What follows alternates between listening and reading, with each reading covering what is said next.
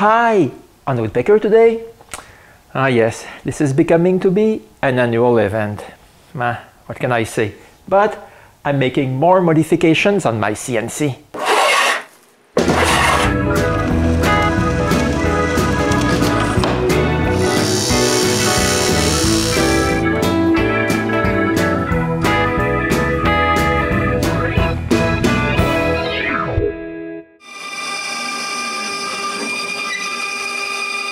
I know some people cringe when I say that the tool I mostly use in my shop is my CNC. In fact, I carve tons of stuff with it, and especially now with this special router bit. I will talk about it in details at the end of the video.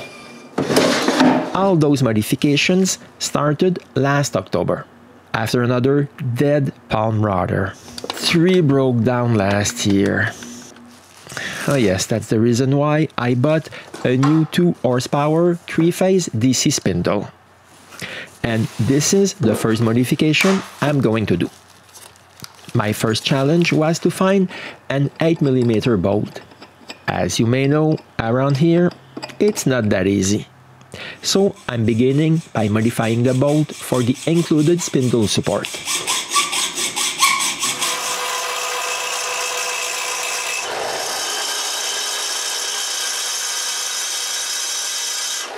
Now that I have some modified bolts, I have to cut a piece of aluminum to make a new back support for the Z-axis.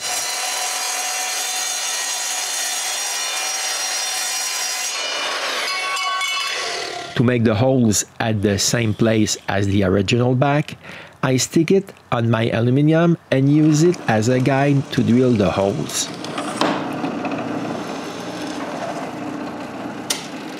Since my new backing is bigger than the original, I move the original back down to make the last holes.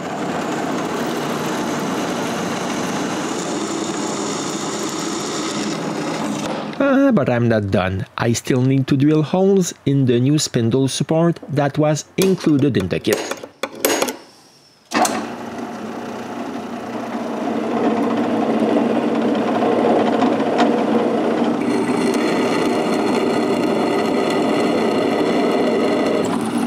After tapping the holes, I can put my new support on the aluminum piece that I've just drilled and mark where I need to drill the holes.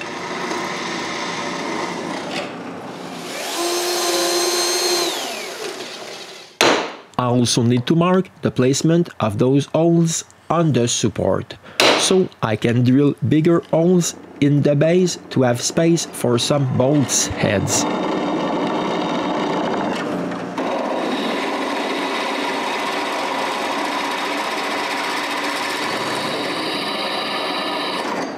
I know, this was not very clear, so maybe now you understand it a little bit more. Next, I can bolt all of this together, but I don't take any chances and add a nut over the bolts. When all the wheels are in place, I can install my new support. But this spindle is much heavier than my palm roller. 1.2 kilograms for my router compared to 4.2 kilograms for my new spindle. But since this is a 3-phase DC motor, I need to solder a special connector to power it. And now I can test it for the first time. Okay, for now the controller is on my workbench and I plug it. And right from the get-go, I'm super happy because it's super quiet. Yes, it's turning at full speed right now. Can you hear it? For a better comparison, I will start my palm router. Now I'm going to use this board that was lying around in the shop to put my new controller on the wall. The first thing I do is cut one side of the shiplap. I reuse this strip and glue it back on the other side. This way, the other shiplap will disappear. The next day, I'm ready to install this in place. The first thing I do is unscrew 4 screws from the wall. Put this board where I want it to be and mark the placement for those screws. Now it's super easy to see where I need to drill the holes.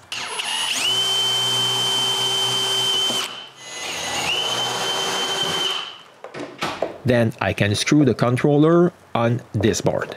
And since I don't want the wires to move, I screw this piece of wood on top of them.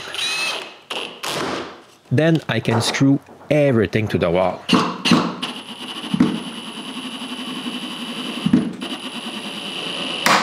After putting the power cord in all the small clips that I've printed, I can plug the power to the spindle. Since it's water cooled, I need to put the hoses in place. Then I can use the new clips I've just printed and clip the hoses to them. Both hoses go to the floor. Now I just need to fill up this bucket. When it's 3/4 full, I can put the pump inside. Now you just saw the water going inside the spindle for the first time. The water is returned to the bucket, and it's this water that keeps the spindle cool. Now I can put the bucket in place and plug the pump in the outlet that is controlled by the system. Now I can try this to see if it works. Okay, I didn't do any modification on the XYZ axis, so everything works normally. And if I turn on my new controller and send the command to start the spindle, it starts. In 20 seconds, it will be at maximum speed. And now I can try it.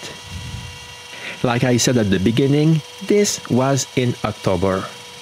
So I'm carving a bunch of small Christmas ornaments that I will sell at the Christmas fair.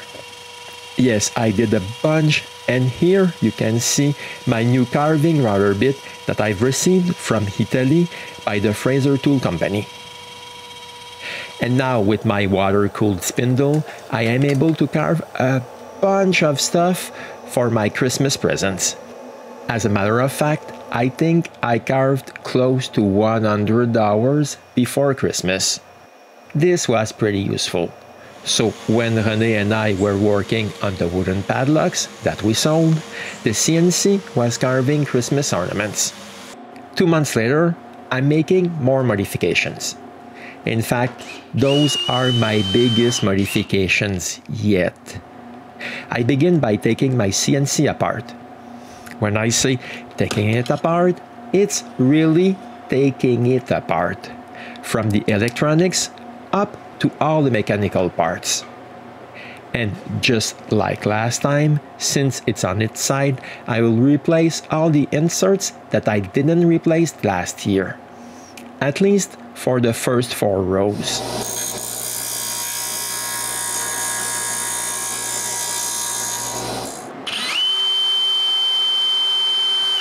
This will be perfect.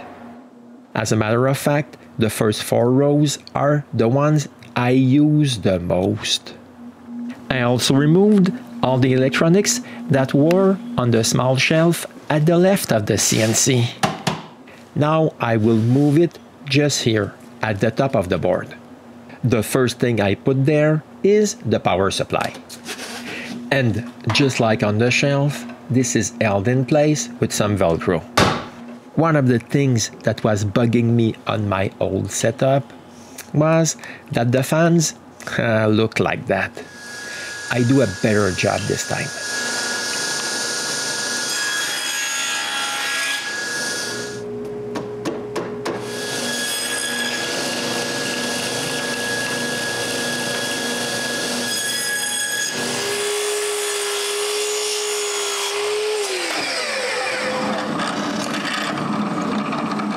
And now that the new fan's supports are screwed in place, I can screw all the motor's controllers. Next, I screw the Arduino in place. Just under it, I screw the module that I've made. You will see it later on. And this stayed like that for 6 long weeks. Yes, I made another project during this time. But now I'm ready to continue. And the first things I make are my new longer supports.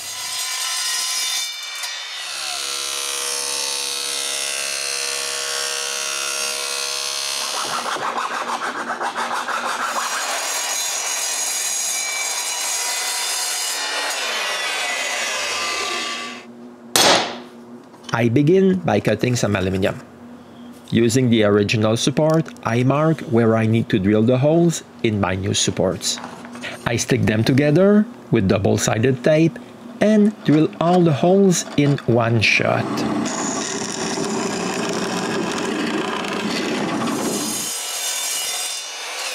Then I can cut the Z-axis rail that I bought, which is longer than the original, and put it in place. And it's here that I notice that I drilled the holes for the Y motor too high. I drilled them lower, but it's only later on that I noticed that they were not even low enough. I also add a new back support to hold the wire chain. Yes, because with those new water hoses, it's becoming too heavy. I also did this support for the X-axis driving nut. And here's how the two motors of the Y-axis look like now. But I need two supports at the front. So after figuring out where to drill the bolts holes, I drilled them.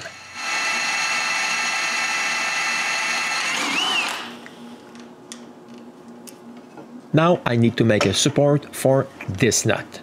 I will come back to this later when I'll redo them. But I still have to drill two holes in the side plates. Since it's now higher than the original design, I'm a little bit scared that it can move. So I'm going to add some lateral supports. The first thing to do is to remove one corner at the bottom.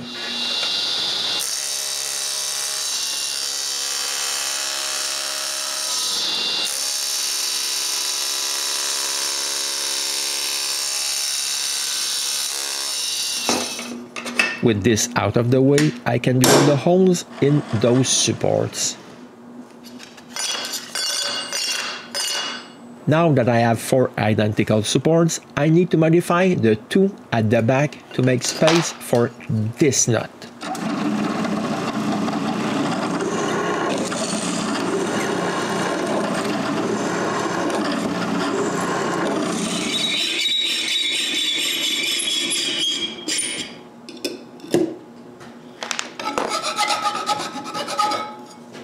Now I need to put the nut for the Z-axis.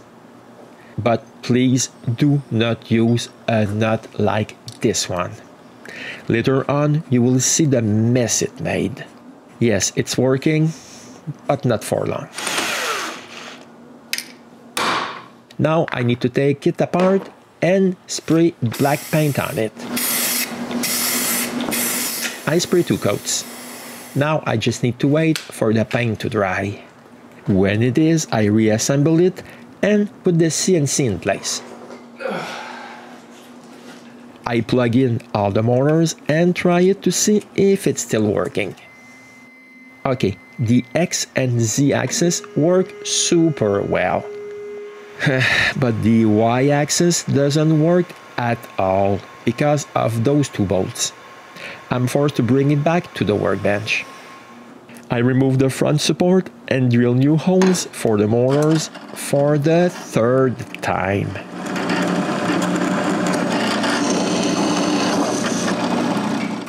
But with this lower, the nut supports that I made are too small. I need to make new ones.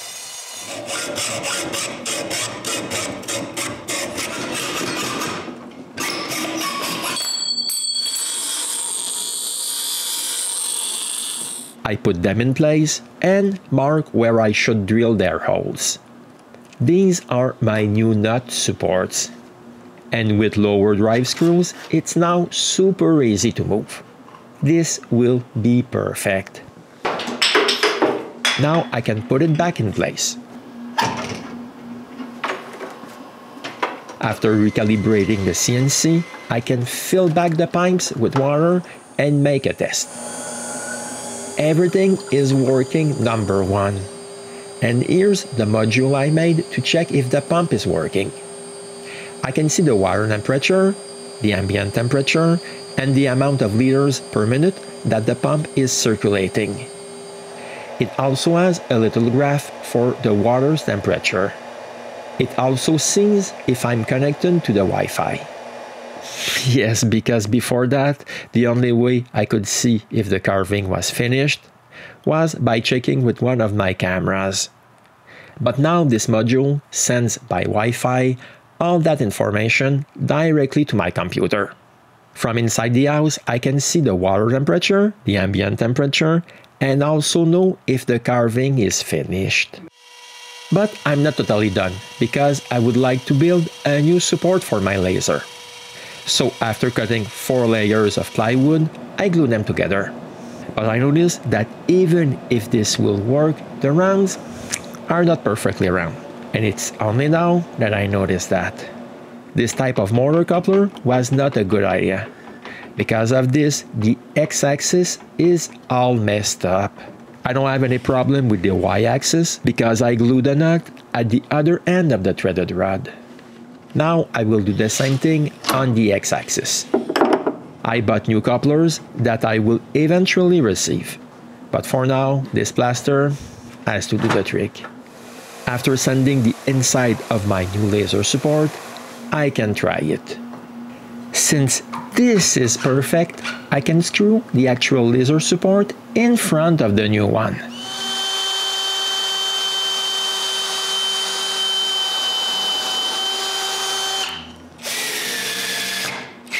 Now it's time to try the laser.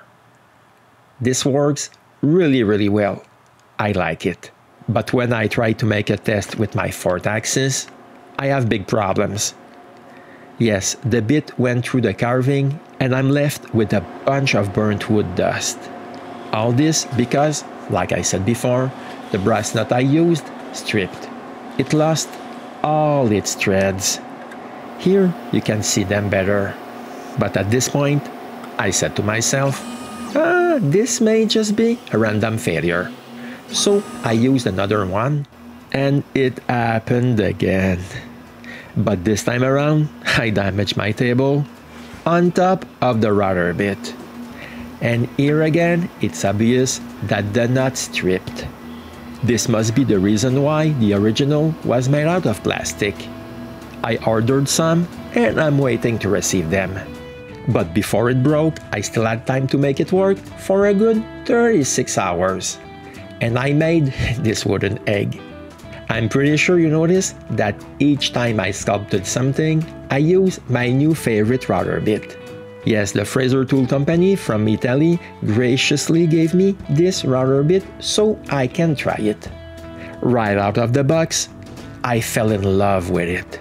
This is a router bit covered with a special protection which makes it work for a longer time. I made over 200 hours of sculpture before I broke it in my last adventure. Here you can see it closer. This is a real jewel if you want to sculpt with your CNC.